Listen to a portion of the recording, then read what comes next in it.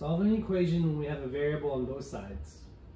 In this equation, we have a positive x on the left-hand side and a negative 4x on the right-hand side. In order to solve for x, what we want to do is look at the side of the equation that has a lower x value. This side just has the positive x, and this side has the minus 4x. So the minus 4x is a lower value of x terms, so this is the side I want to cancel out. To cancel out a minus 4x, I would add 4x to both sides.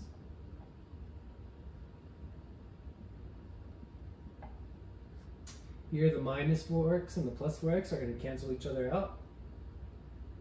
So all I have now on the right hand side is 17. Over here, if I have an x and I add 4x's, that's going to give me 5x's. I bring down my plus 2.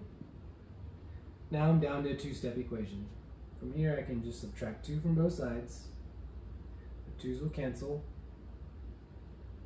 So I have now 5x equals 17 minus 2 will give me 15. Down to a one-step equation. From here, all I do is divide both sides by 5. 5x's divided by 5 gives me a positive x. 15 divided by 5 gives me 3. So my answer is x equals 3. In this example, again, we're going to look at our variable. On the left-hand side, I have a positive n, and on the right-hand side, I have a positive 9n. So since this side is the lower value of the variable, this is the side I want to cancel out. So to cancel out this positive n, all I have to do is subtract n. If I do subtract it on the left-hand side, I have to do the same thing on the right-hand side. So over here, n minus n cancels each other out. Here it's important, we're not going to bring down just the 9, we're also going to bring down the minus sign. Meaning we're basically bringing down a negative 9. Here, if I have 9 n's and I take away 1 n, that's going to leave me with 8 n's.